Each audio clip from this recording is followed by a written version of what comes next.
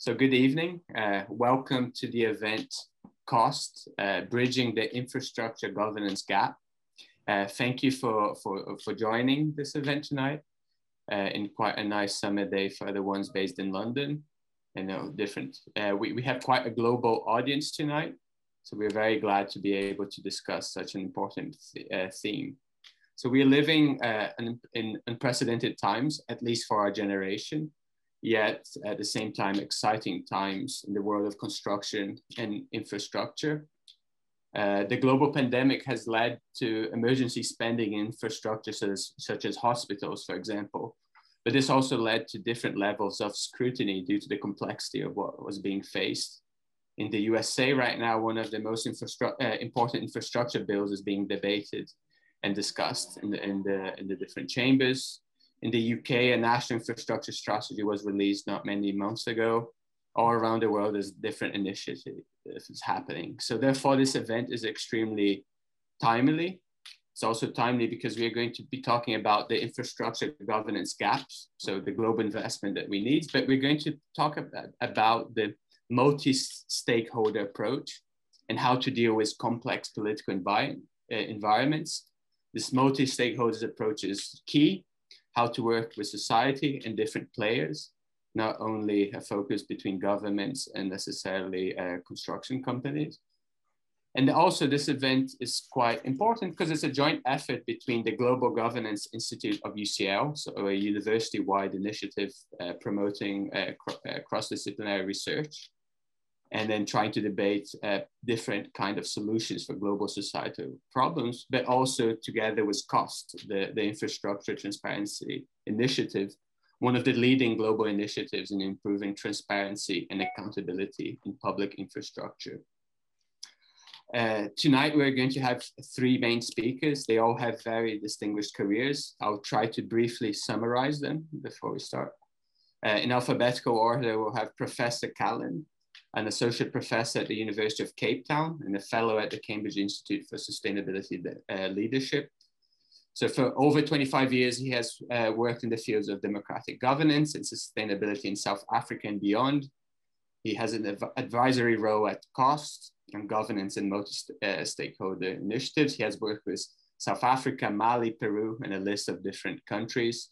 He founded the Democratic Governance and Right Units at the University of Cape Town, and also served as a member of the World Bank Independent Access Information Appeals Board, and is currently the co-director of the African Climate Finance Hub.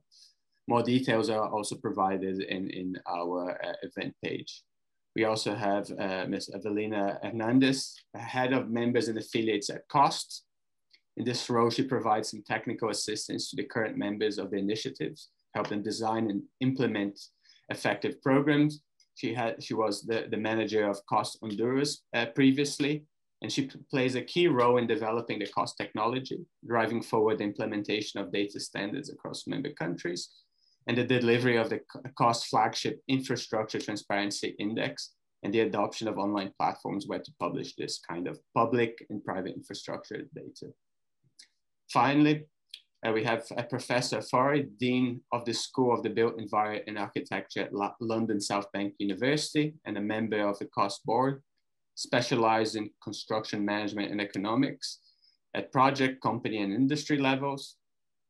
He's also an alumni of UCL. I'm glad to share here. He's also a fellow, among many distinguished career, he's a fellow of the Ghana Academy of Arts and Science, and has been a consultant to many governments and international agencies on construction industry development. So the way it will be organized tonight is they will all speak around 10 to 15 minutes. This will be followed by a Q&A session where we will have a chance to answer different questions regarding both the presentations and the initiative itself. I would recommend each participant that's interested to write the questions in the Q&A box here. If you're not able to access the Q&A box, there's always the chat. But if you write throughout the presentation, we'll have a chance to review and later on answer every question that's placed within the presentations. So now I would like to give the floor to Professor Calland. Thank you very much indeed, Chairperson. Thank you very much for your kind welcome. A good afternoon, good evening to all of you. It's a great pleasure to speak at this event.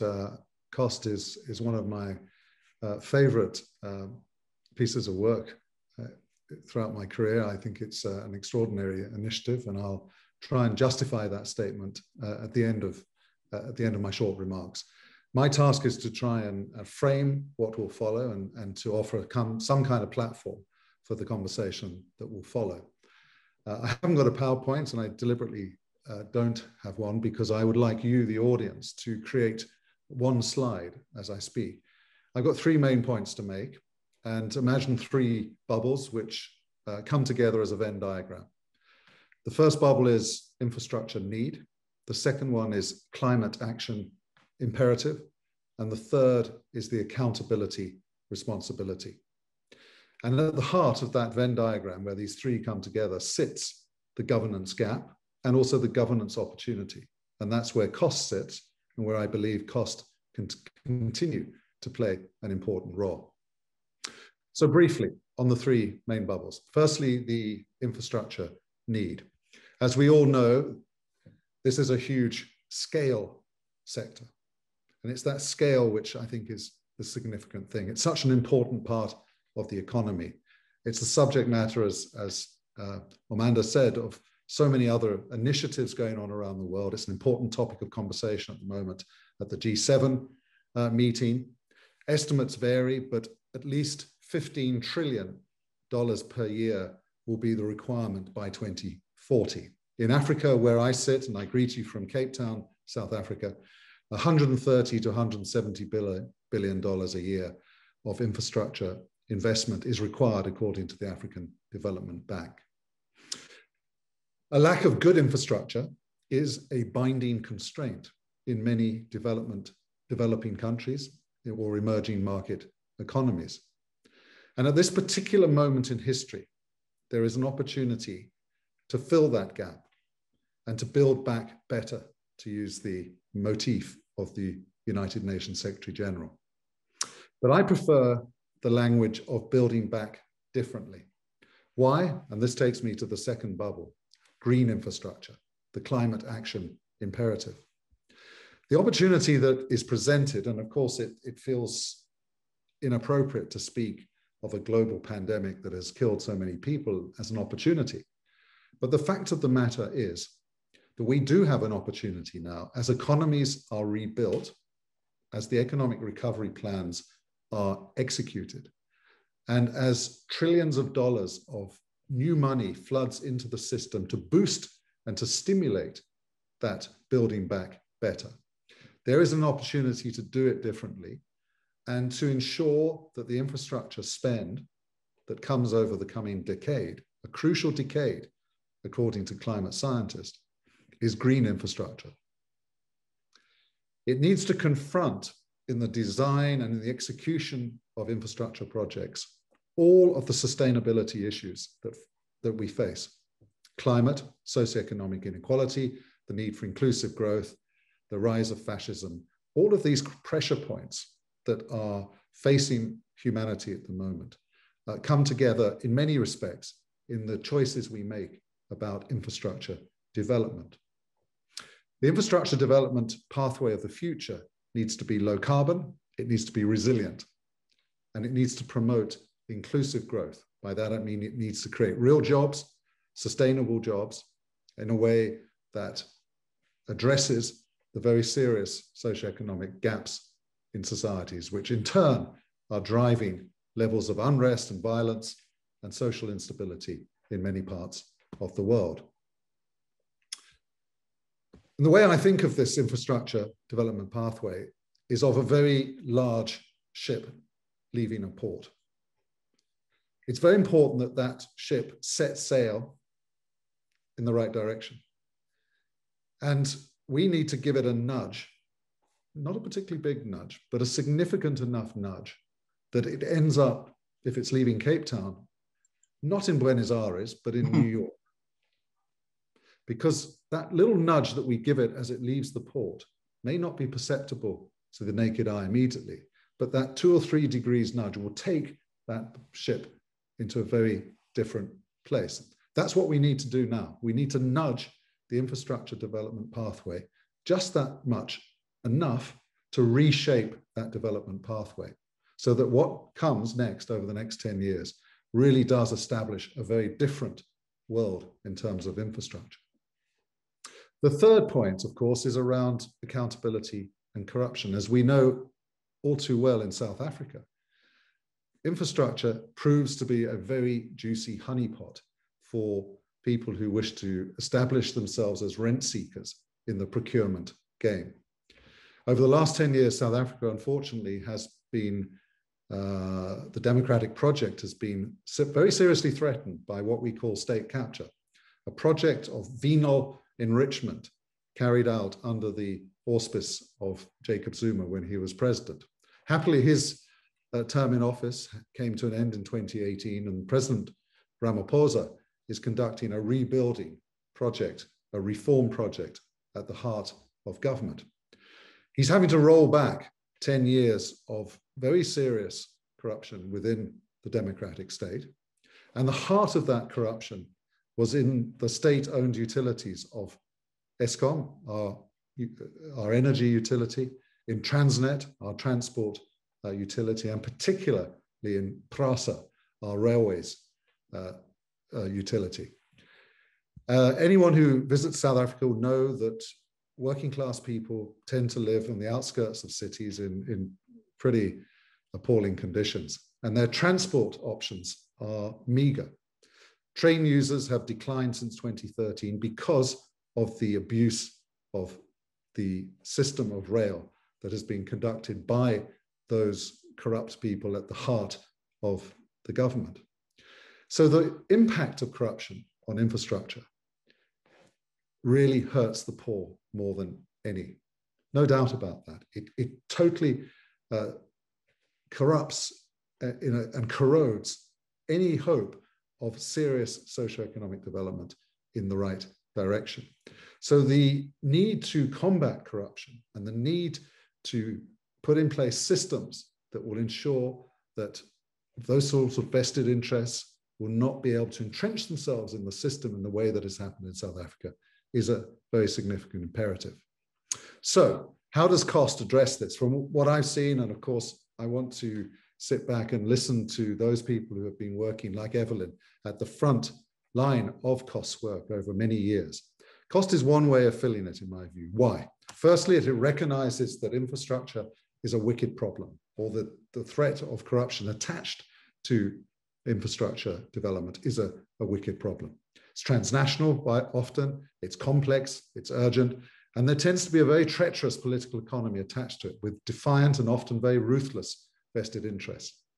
Secondly, it requires collective action. No one actor can solve it on its own, certainly not government. Often government is the perpetrator, and not least because of that transboundary nature of the sector.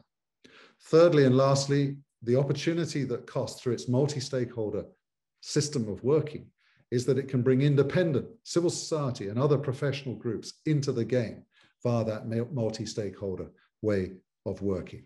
And in that process, it can establish new standards, new ethical standards, new ways of organizing decision-making that lies at the heart of that governance gap that I believe brings these three big pressure points together. Big infrastructure spend, big corruption risks, and the imperative to design an infrastructure development pathway that is truly green, truly resilient, and meets the climate science needs of our generation.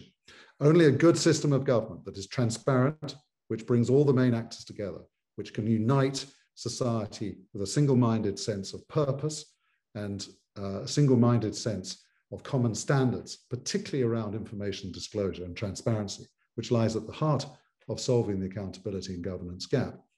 That is the way forward, in my view. And that's why I believe CoST has proved to be such an effective and apt project for this particular challenge and this particular age.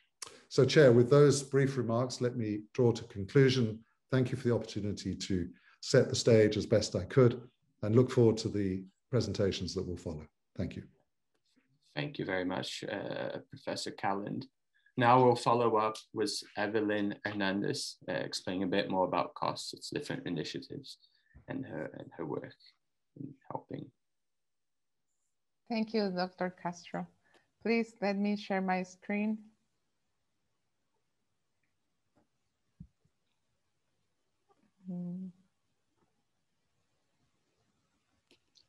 Let's see that now.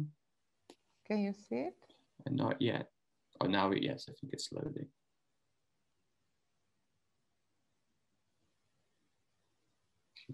Yes, it's yes.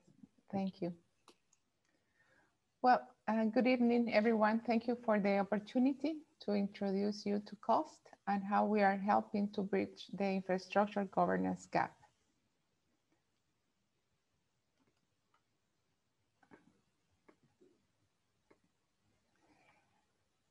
As Professor Calland mentioned, CoST was established to meet infrastructure challenges. Currently, we have 19 national and subnational members and affiliates across 4 continents. The city of Bogota is the newly member, and this year we have received more expressions of interest from Asian and Latin American countries to join CoST. We also have the recognition and endorsement from different stakeholders at international level. Those include FIDIC, the global body representing consulting engineers, and the European International Contractors, the umbrella body for construction industry federations in 15 European countries, as well as from multilateral and bilateral donors. We have developed various tools and standards, and I will briefly refer to them during my presentation, including the Open Contracting for Infrastructure Data Standard, the Infrastructure Analytical Dashboards, and our recently launched Infrastructure Transparency Index, which is being piloted right now in 6 CoST countries. We have track record on financial cost savings and institutional reforms across our members. I will show you some examples of it based on the Honduras experience. And last year, we published our new business plan that sets out a program for growing cost and scaling up our impact. But how do we do it? Well, the CoST approach includes 4 core features. The first one is the multi-stakeholder working, where the government, private sector, and civil society work together, building trust and effectively solving complex challenges, like the one that Professor Calland expressed. The second one is disclosure. Here we promote the use of the Infrastructure Data Standard, or the Open Contracting for Infrastructure Data Standard, to disclose data by procurement entities at government level. And basically, we are referring to 40 data points that should be disclosed routinely and periodically over the whole project life cycle. The third one is assurance. We understood this as an independent review of the disclosed data, identifying issues of concern and providing recommendations to improve infrastructure delivery. The assurance reports offer evidence, and they are presented in public events in every CoST member. And finally, the social accountability feature refers to the development of capacities in different stakeholders to use data and exercise accountability, driving public decisions under scrutiny and demand for action that normally should be translated into practical improvements. But that is the theory. So let's see how these features work in real life. As I mentioned, today I will share the CoST Honduras story, because first, I am Honduran. Second, I have the opportunity to serve as a CoST manager there from 2014 to 2018. And of course, now as head of members and affiliates at CoST, I will add some other examples from Afghanistan, Ukraine, Thailand, and Uganda. So back in 2014, the government of Honduras applied to join CoST following a dialogue initiated by the World Bank office in Tegucigalpa. This person here that I met at that time, Mr. Alfredo Cantero, he was a presidential advisor, and then he became the Presidential Commissioner for Transparency, who always explained how after a period of political commotion in my country, after a coup d'etat and 4 difficult years, he, along with other fellow reformers, were looking for international initiatives such as the OGP, or the Open Government Partnership, the EITI, another multi-stakeholder initiative, and CoST to help the country to reinforce the governance framework. Alfredo and other high-level officials were attracted to CoST because of this multi-stakeholder approach, because this was an opportunity for the government, the private sector, and civil society to work together and meet safely, expand the political space, build trust, and lead a transparency and accountability program. The MSG in Honduras has been in place for almost 7 years now, and it continues working effectively to promote reforms in the infrastructure sector. Another good example on how different players interact and contribute to an MSG is coming from Thailand. There, the Thai Ministry of Finance leads on institutionalizing transparency in their procurement systems, while Anti-Corruption Thailand is a non-profit organization.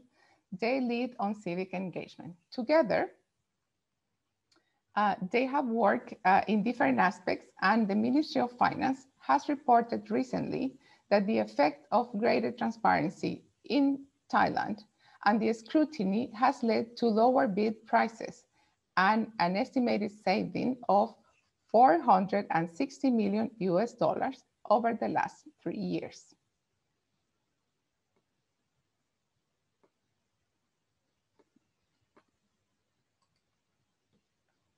For the disclosure feature, CoST Honduras developed 2 innovative open data platforms that has allowed to achieve transparency on over $2 billion investments into the government systems. These platforms are known, the first one is known as CSOCs, where the government can disclose data at each stage of an infrastructure project using the Open Contracting for Infrastructure Data Standard. This is a standard that we developed with Open Contracting Partnership to encourage comprehensive data disclosure across the entire infrastructure project cycle. The aspiration right now is to connect the CSOCs to the National Procurement Platform to maximize the effectiveness of government systems. The second platform is called CSOCs APP. This has 21 infrastructure projects. So they are PPP investments. And what we are using there is the guidance offered by a PPP disclosure framework developed by the World Bank with contribution from CoST. In addition, the government of Honduras has shared the CSOCs technology with our partners in Malawi and Panama as part of their efforts to reform procurement. To date, through the CoST approach, innovative tools and technology, we have supported government disclosure data on over 40,000 infrastructure investments. And what is really exciting is when we have access to open data using these type of standards is that we can develop a picture, different tools as Ukraine did, designing this incredible platform is we call it infrastructure analytical dashboards. And this is turning the data in real-time information through a series of dashboards, including the regions where the government is investing right now, the regions in Ukraine that are receiving more investment. We can see also who is winning the contracts and where exactly the top 5 contractors in Ukraine, and the average price per kilometer of road. The different type of roads that they have different categories, and they have the data classified by year and by region. Among other things, this can help to highlight and prompt action on where they might have been low competitive bidding. More recently, this year, we started to roll out the Infrastructure Transparency Index across 6 countries. This tool was initially developed by CoST Honduras, and we tested also the initial design of this platform, of this tool. And what we are using is a set of indicators to help stakeholders to understand transparency, participation, and accountability within the infrastructure sector in the country, in the region, or in a city where this manual containing the methodology of the index is applied. Specifically, it generates a score for different procuring entities. The index then generates results comparing procuring entities, and then with the final scores, we encourage to improve the transparency levels at a procuring entity, each one of them that is assessed every year.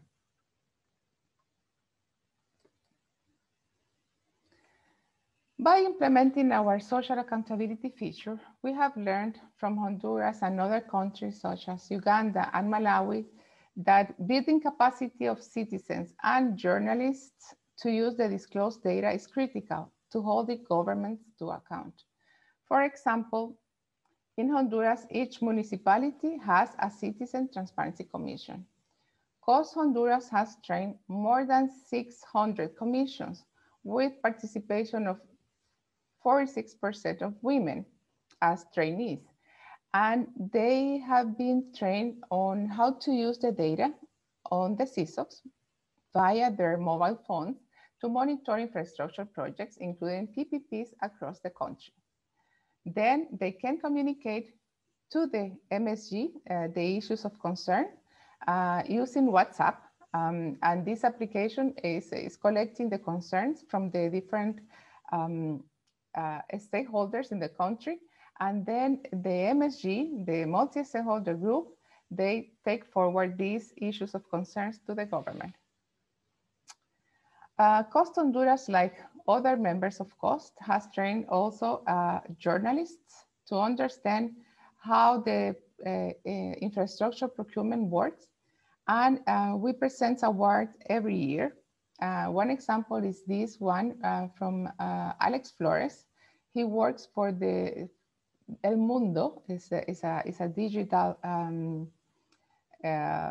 media, and he won a prize last year after this training, and he could reveal that 4 companies that were hired to build healthcare facilities for COVID-19 had been offered contracts with no quote for their services. And the cost assurance process is helping to generate evidence by engaging independent experts to turn the disclosed data into compelling information that can be presented, as you can see on your right, using easy to read infographics to help non-specialists to understand the findings. For example, in Honduras, after the publication of the second assurance report, the government decided to initiate an investigation, and the final decision was the closure of a public body called the Road Fund after the evidence that we presented because of the low levels of transparency and low market competition. And then this investigation reveals that this procuring entity was connected with organized crime. In another report, we also helped the government to understand that a project was really causing a significant burden to taxpayers, and the government decided to stop the project and not go ahead with it because of the damage that the project will cause to the local communities around it. The government is also using the evidence from the recent report, and the government is reforming the unit responsible for commissioning the second generation of PPPs after understand that the previous unit was not acting according to best practices. In addition, in other examples, the Afghan Minister of Transport used the evidence of the first assurance report to create a new unit inside the ministry, and this new unit was in charge of review the designs of the projects, saving worth $8.3 million with this process. Then, in the second assurance report, using the evidence, the ministry has changed the bidding criteria to encourage local participation, following the evidence from the second report, as I mentioned, that is highlighting the lack of competition from local companies.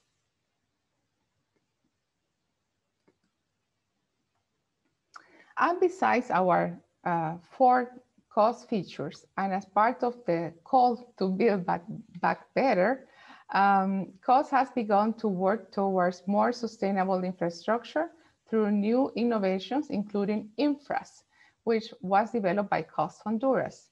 INFRAS is the acronym of Sustainable Infrastructure, but is used in Spanish. So this is a prototype. It's a platform right now that will connect infrastructure data with environmental and social inclusion data, helping to identify opportunities to ensure infrastructure is resilient to the impacts of climate change, and it is built in a sustainable way. This platform presents an analysis in 4 areas of sustainable infrastructure, including financial, institutional, environmental, and social dimensions. The online version, the one that we can visit, will be launched officially at the end of June this year. And as a final example of innovation from our members, this is coming from CoST Uganda, that is working with the Business Integrity Initiative in UK in a project aiming to increase competition in doing business and to strengthen transparency in procurement processes of infrastructure projects. Basically, what they are doing is to promote engagements with the private sector associations in Uganda, the biggest ones, and they are together influencing reforms for fair business, discussing findings based on disclosed data via stakeholder forums and high-level engagements meetings. CoST Uganda is helping to change the narrative from where bribes are seen as an opportunity to win bidding processes to one which shows that business integrity is more beneficial and saves money. At the end of the project, early this year, CoST Uganda could demonstrate that they are helping to improve trust in the procurement processes and in the partnership amongst businesses, government, and civil society organizations. This is reflected on data showing low competition per tender in 2019 and an increased competition per tender in 2021. Thank you. Okay. I will summarize just the main impacts that I have highlighted during my presentation. Basically, the CoST approach and the tools, the innovative tools that we have developed has increased some transparency, and we could help governments to disclose data more than 40,000 infrastructure investments. This has helped in Thailand to lower bid prices, resulting in savings of $460 million US. 400. Honduras, we can see the findings of the assurance report. Those are helping to close, like my example, a corrupt institution and ensure sustainability in some of the projects. In Afghanistan, we have a new unit. It's an institutional reform that is helping to save funds. And then we have also changes in the bidding criteria from the Ministry of Transport. In Uganda, we are helping to improve trust and fair business practices and increase the bidder tender from 1.6 in 2019 to 12.5 in 2020. I will stop here because I know I am running out of time. So sorry, because the last one I was like. Thank you very much, Evelyn Hernandez. There will be a chance in the Q&A and maybe questions will help you expand some of the case studies and the initiatives you just shared.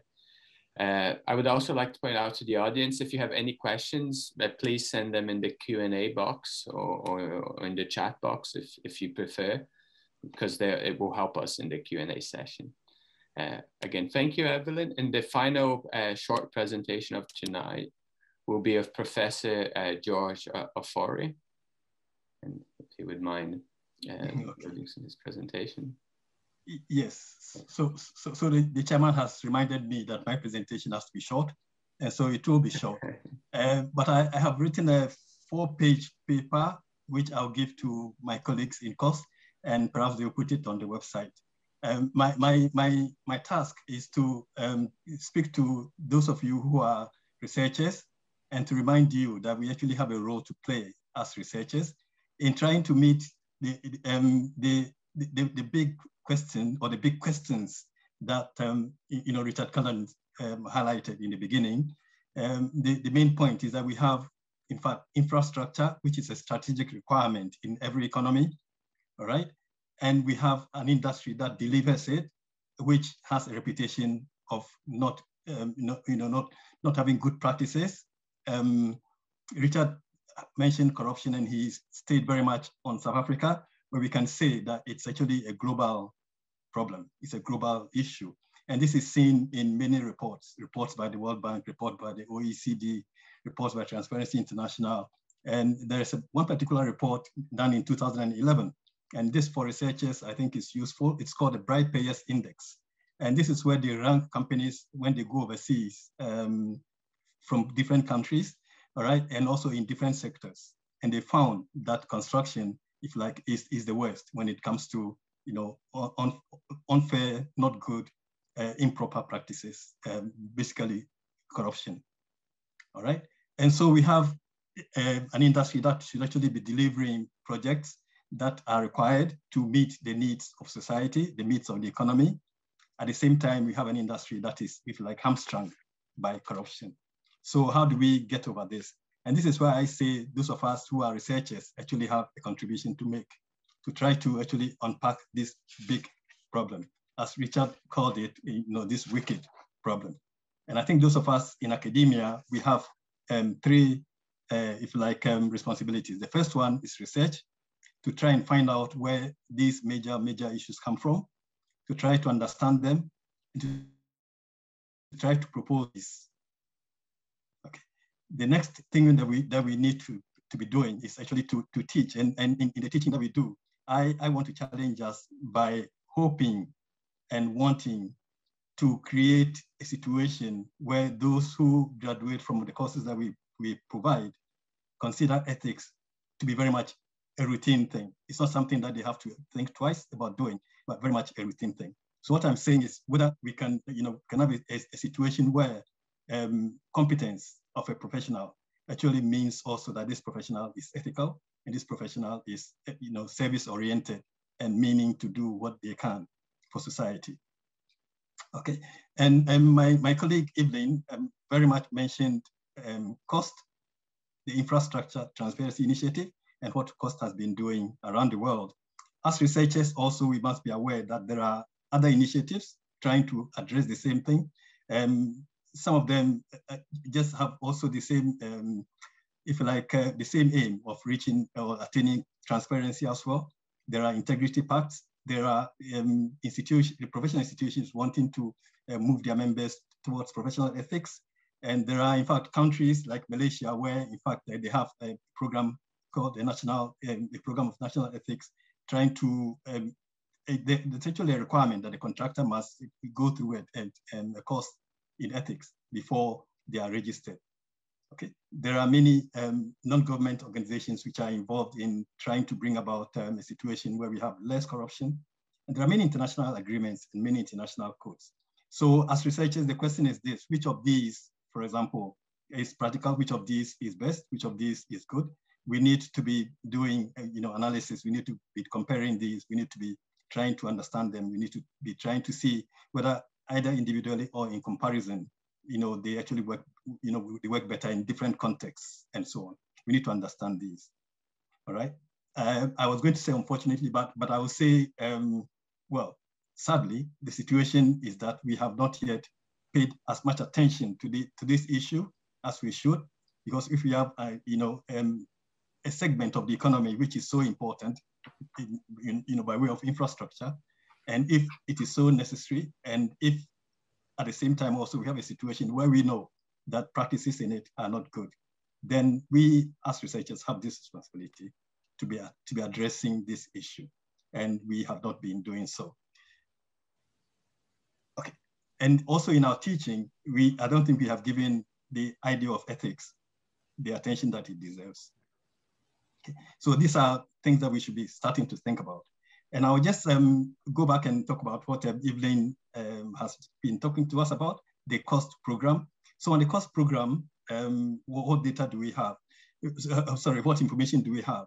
And at this point, we find that we really have no excuse by saying that we don't have information, because on the CoST program, firstly, we have a huge amount of data. Now, this data, again, as Evelyn reminded us, has also been subjected to assurance. Assurance is an independent review of the data, and matters of concern would have been expressed and so on.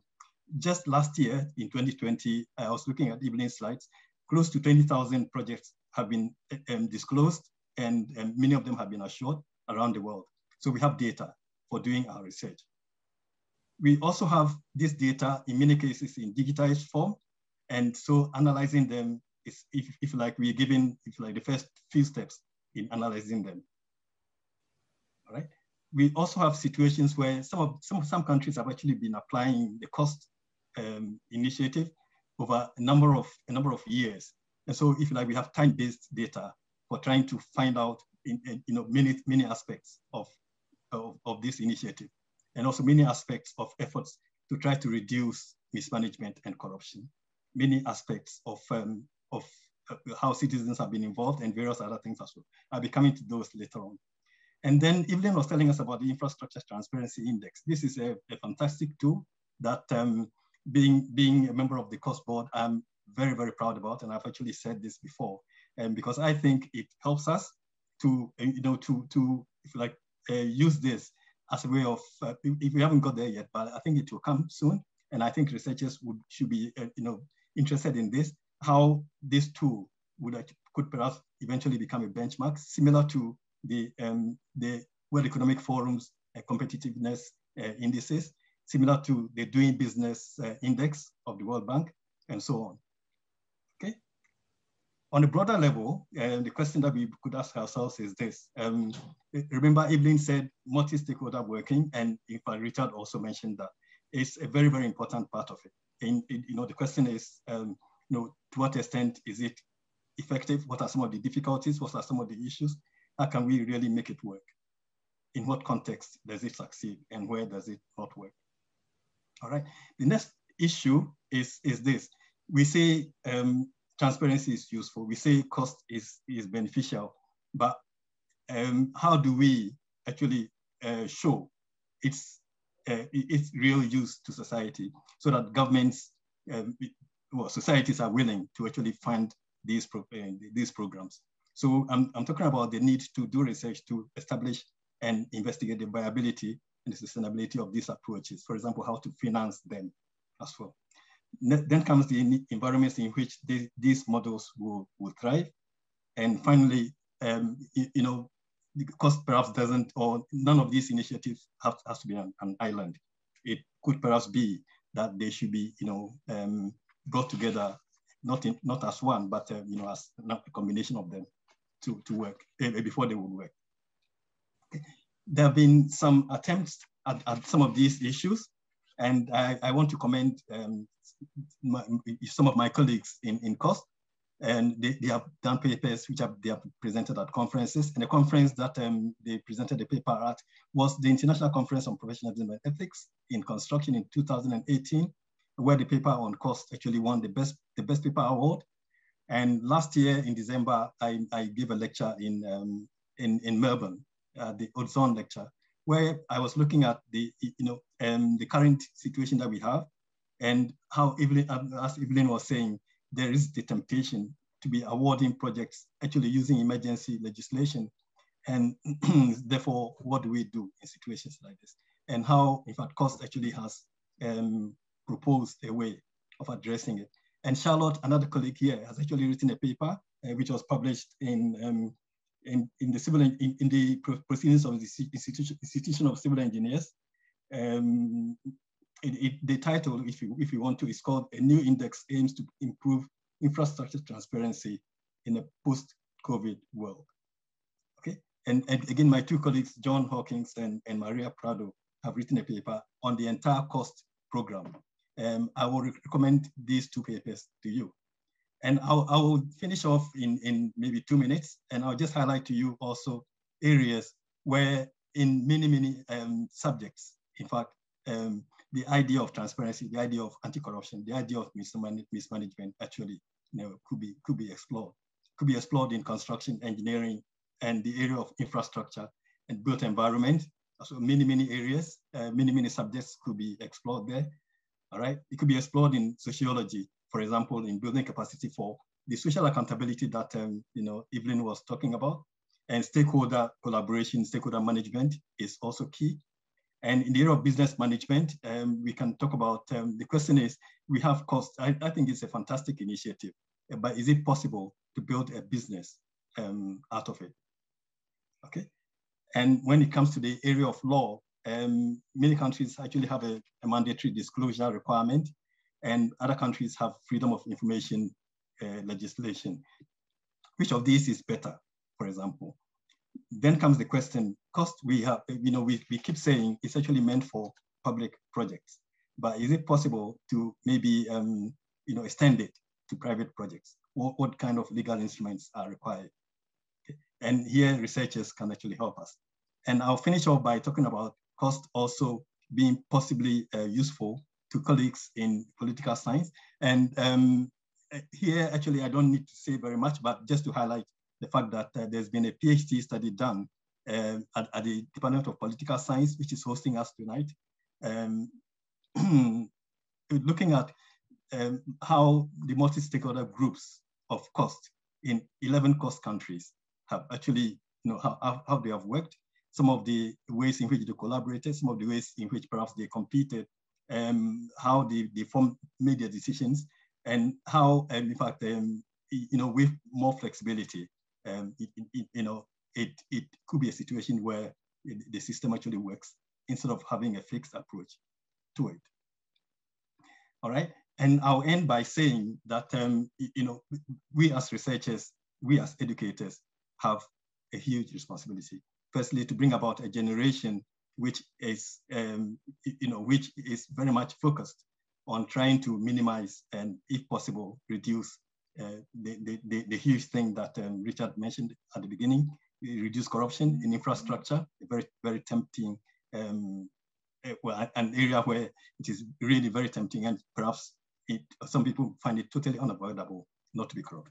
Okay, how we can actually stop that through the people that we educate. And the second thing is, as researchers, how we can actually contribute to bringing about the confluence between good performance and meeting the needs of society through well-performing infrastructure. Yes. So I'll end here, but I will maybe recommend to you the CoST website. The CoST website has fantastic resources, but also recommend to you a document that Evelyn showed very quickly is the CoST Business Plan 2020-2025. I think it's a very useful document. And I suggest that you also have a look at that. And finally, there's been the CoST annual report just recently published. Just have a look at that. Yeah. Thank you very much for listening to me. And yeah, I'll hand you back to the chairman. Thank you, Professor Ofori. And now it's the Q&A and the debate session of tonight's event. We already have received a couple of questions, but please feel free, all the other participants and attendees to write any other question. The first question was written by Bubewa Kaiza, sorry for any mispronunciation tonight, which is comparing CoST to another initiative of the extractive industry accountability. But most importantly, I think the questions that the participant asked are related to if any of the CoST initiatives have impacted the legislation of the countries. They give examples of how this initiative impacted Tanzania, Nigeria, and Liberia. And how do you look at the issue of CoST sustainability in the implementing countries? So I'll hand it back to the CoST members of the board and also Evelyn, the manager, about the impact in, if I'm correct, the impact in legislation of different countries or promoting new legislations, and how do you look at the issue of CoST and then sustainability in the implementing countries? Okay.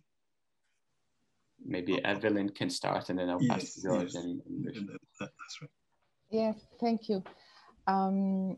In fact, for the disclosure part or feature, we recommend that we promote a formal disclosure requirement that is basically a legal mandate to disclose, to reinforce what is the access to information or freedom of information laws in every country. So we can really close the gap between what is required now in transparency and then how to improve that using different legal mandates. And in some countries, like in Guatemala, we have a very strong legal mandate in the budget law, in the procurement law, in different regulations to promote and to mandate disclosure using our standards. And referring to the second question about sustainability, our aim is to institutionalize the 4 core features, and we are achieving that in different countries. Like in Guatemala, is one of the ones working for more than 10 years now. And they have a new program where the civil society organization is in charge of promoting social accountability. And they have their own programs following the example of developed by CoST Guatemala. And in other countries, we are promoting the authority, the access to information or freedom to information authority to verify disclosure data and to measure if the procuring entities are complying or not with the legal mandates. Examples like this, we don't have a program that is graduated from the institutionalizing the CoST approach, but we are in the process of doing that. And maybe, Evelyn, just to expand on this question, maybe could you mention some of the countries to some of the members that you mentioned, Guatemala, of course, Uganda, if you could expand just so our members know where CoST is involved more directly, if you don't mind. Yes, of course. We have in our programs 8 in Latin America. We are working in the state of Jalisco, Guatemala, El Salvador, Honduras, Costa Rica, Panama, Ecuador, and the city of Bogota in Colombia. We are working in Uganda, Malawi, Ethiopia, Ghana in the region called Secondita Korari, and in Mozambique. And in Europe, we have a program in Ukraine, and in Asia, we have a program in Afghanistan, in West Lombok, Indonesia, and Thailand. And recently, we approved a new member is Timor-Leste, but we are waiting for the public announcement of the program. If other panelists and board members want to expand on that, on impacting legislation or issues. Yeah. Chair, can I come at yes, please, yeah. Belwa's interesting question from a slightly different angle, because she draws a direct comparison with EITI. Yes, and indeed, yeah. EITI was a trailblazer in terms of transparency, multi-stakeholder international initiatives. And CoST, and I remember this from the design years, the formative years, did draw on a lot of EITI's methodology and approach, but it also sought to distinguish itself. And one way it distinguished itself was by having what one might call greater devolution, so that there was more power in the member countries to design processes and practices according to contextual local needs, whereas EITI has always been rather top down from Oslo. The other thing is, an important one, is the difference in theory of change, or the impact of theory of change. And if I can theorize briefly. So with EITI, the theory of change is that greater transparency will create political space for people in country to argue that the proceeds from oil and gas industries will be spent on health, education, and so on. Now, the theory of change, the links in that theory of change are complex and precarious and hard to prove, the causatory line. And that's why the reviews of EITI have tended to say it's been strong on transparency, but weak on accountability. Whereas CoST, I think, is strong on both, because as Evelyn rightly pointed out, as soon as you get that information, it creates almost an immediate reaction. If you expose through the multi-stakeholder process and the disclosure regime that money has been wasted or overspent or whatever, there is an immediate opportunity to correct that, and the corrections have, in many cases, come. So the theory of change is a much tighter one in terms of the relationship between transparency on the one hand and accountability and remedial action on the other. And that's why CoST may not be as expansive as Bubelwa puts it in her question, in terms of range and countries and even noise and impact, but it's narrower and I would argue deeper from what I've seen. And George, you're absolutely right. We need more research on this. The Academy needs to step up and do the empirical research to support the kind of theorizing that I've just offered, but also the practice and the growing praxis that Evelyn spoke to.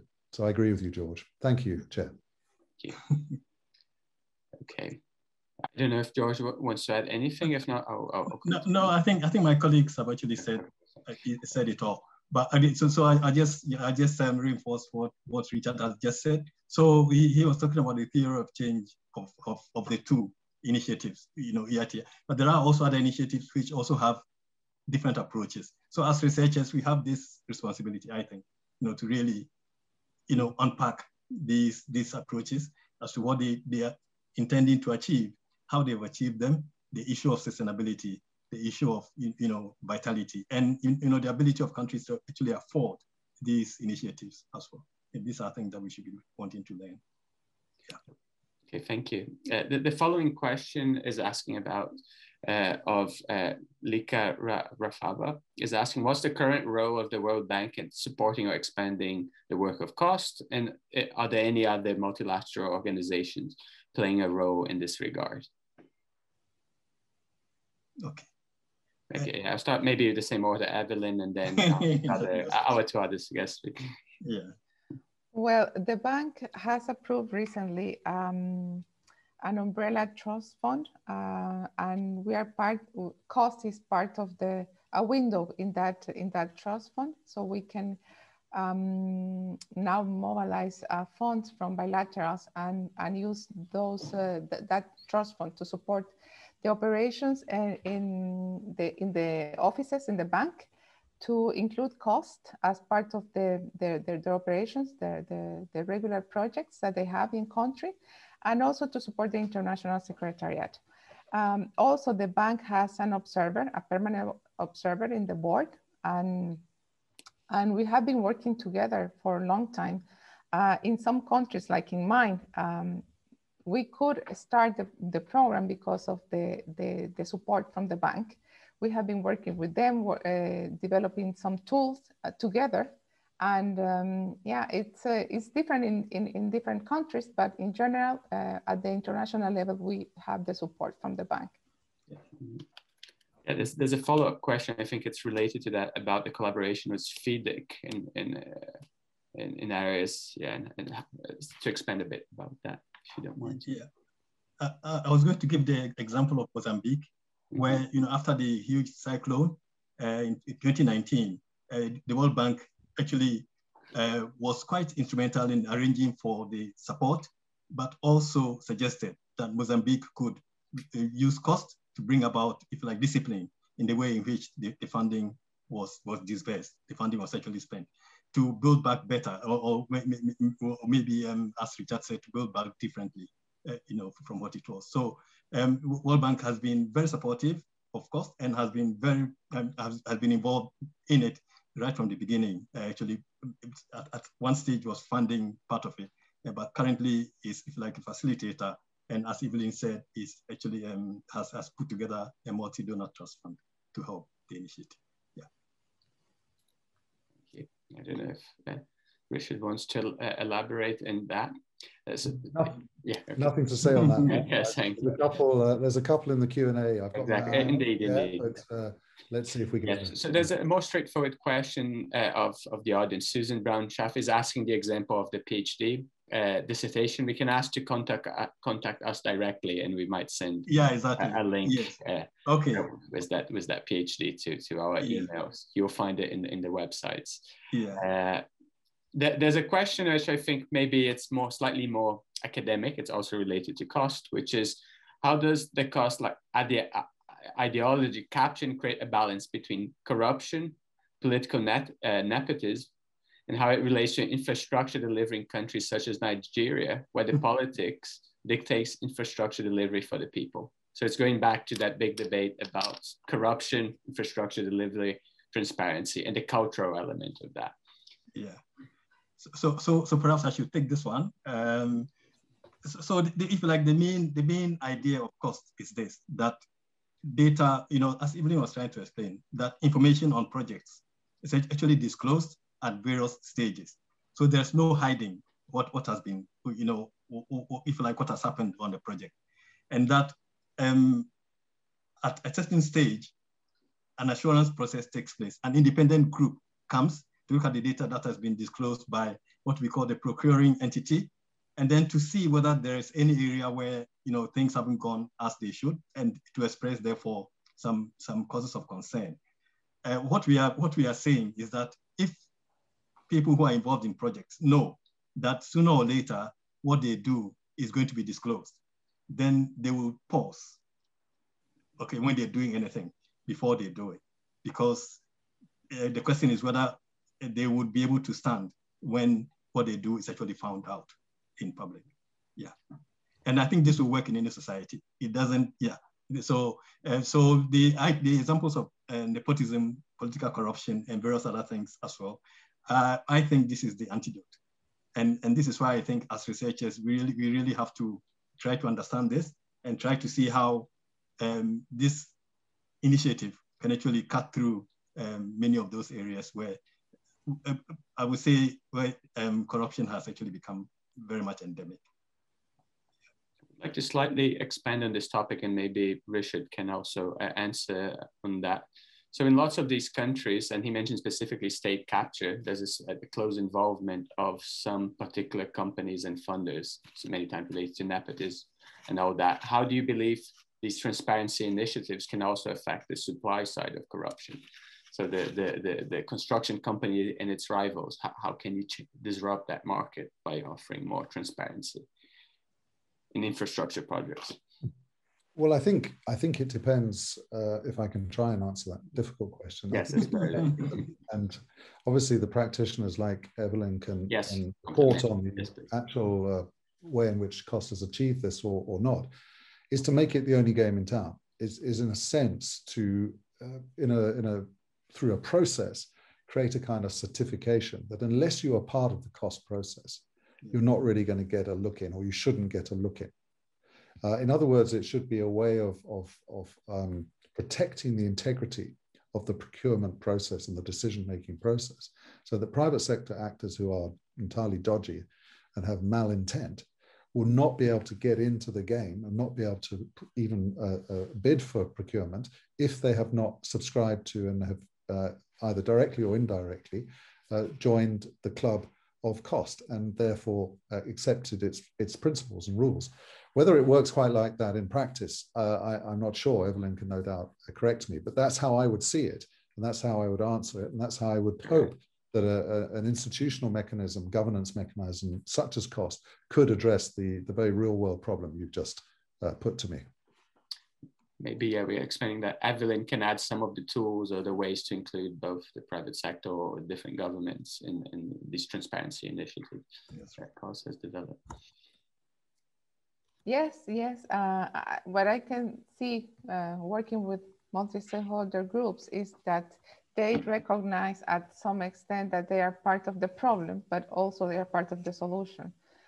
So working together is the idea of the multi-stakeholder group, because we have an interest in common that is really use transparency and accountability to respond to people's needs, to deliver better infrastructure and to respond to what we as citizens need. Thank you. We have a final question, again, asking, I think, about collaboration of CoST and other institutes. And they were asking about the collaboration with the International Federation of Consulting Engineers specifically. And maybe it's worth also pointing out other kind of these trade bodies or certifications that you collaborate. Yeah, maybe if we can start again by Evelyn, and then we can talk about the other academic collaborations, which we clearly are part of. Yeah, we received the public endorsement of FIDIC. I think it was last year, 2019, in a global conference. And then we have a representative in the CoST board from FIDIC, and they are representing the private sector. So this is the type of collaboration we organize, and we try to participate in their events, and the members of FIDIC in our events. So we are promoting CoST among the membership of FIDIC. As you can see tonight, there's 3 universities, or at least academics from 3 universities. I'm representing UCL, the Bartlett Institute of Sustainable Construction, but also the Global Governance Institute, which is multidisciplinary. But we also have George Ofori in the London Southbank University, also Richard Calland in the University of Cape Town. So as Professor Ofori mentioned, there's a call for academics to study more, and institutions such as CoST and initiatives that provide the data that we can elaborate and later on theorize, as also Professor Calland mentioned, how to develop theoretically. And then institutions like CoST can help us implement and actually validate lots of these theories and models that we might be discussing within our club, as sometimes we'd like to refer to that. Yes. I would like to know if there's any final question or comments from either our speakers or the audience. Please go ahead. Yes, so I was going to add to the answers that were given to the private sector involvement in CoST, if you like, yes. Or what does CoST mean in the private sector? Yes. So I attended a meeting of the regional managers of CoST, and I thought it was very interesting that in one Latin American country, the professionals went to the CoST country program and said they want to be trained. Mm-hmm. Okay, I'll leave it there. So when we get to that position where professionals are wanting to be trained in CoST, I think we would have made huge progress. It's good that there's a demand also coming from these practitioners on that side. There's, I think, a final question, and then I'm going to wrap, of Sarah Hijakazemi. Is there any evidence that post-evaluation of projects can contribute to reducing corruption? Are the World Bank projects less prone to corruption? I would apply that to the CoST projects that you are working with the World Bank. So yes, if any of the panelists has any feedback on that kind of question. Yeah, maybe I can start and just mentioning that yes, we analyze different type of the different stages where the projects are, and they could be at the inception or the identification phase, or they can be completed. And there is a value of analyzing data from completed projects. And we can use examples from that particular one to promote reforms, to avoid, if there is an issue of concern of a completed project, to avoid repeating those mistakes or issues in at sector level or procurement entity level. And we have discovered some issues around projects funded by multilateral banks. I won't say exactly the name of the bank and the country, but we have presented it in our reports. Some issues around the same bank funding a project to different procurement entities in the same country. So they have twice the amount for the same project. Yeah, and we could highlight that. Thank you. Professor Calland has shared some of different academic papers here on the topic for the students or the participants interested in studying a bit more. You can, as I mentioned, you can contact us individually or CoST. Just answering as an academic to this question about the World Bank less prone to corruption, there's always a sampling issue, no? And the availability of how would you compare World Bank projects versus national projects? But this is part of the questions and data access and transparency we're trying to increase within the different countries. I would like to ask if there's any final remarks from any of the panelists. We're getting here to the Charlotte Broyd from Castro shared some of the reports too that Evelyn was mentioning too. There's also a mailing list that you could join. But I would just like to ask if there's a final, very brief comment that Professor Ofori, Mrs. Hernandez, or Professor Calland would like to share before we close tonight. Well, because I was the last to speak, maybe I should be the first to say a few words, and then my colleagues can add to it. Well, I just want to repeat my call to my fellow academics, researchers and teachers. Let us try and bring up a new generation of, if you like, ethical and service-oriented, as I said, practitioners who will make this idea of transparency and cost very much, this idea of transparency very much part of them, and therefore will not be surprised if they are required to actually show their work, and therefore will make instruments like CoST redundant. So I'm working towards something that I'm involved in becoming redundant in future, but only because what I've done in my day life has made it so. Yeah. Thank you, Professor Calland, and I'll leave Evelyn from CoST as the final. Yeah, speak. Quite right, Chair. She should have the last word. She is doing the real work on the front line, for which we should all be grateful. Nothing much to add. I've been typing frantically. I've answered 2 of the questions in the Q&A with typed answers. One of them was very interesting about whether really, my argument at the outset, that something like CoST could influence policy, not just accountability and transparency, but where could it create a voice? And my argument would be, if it works well, part of the consensus finding, standard setting role that an MSG, a multi-stakeholder group, can play is in terms of policy direction.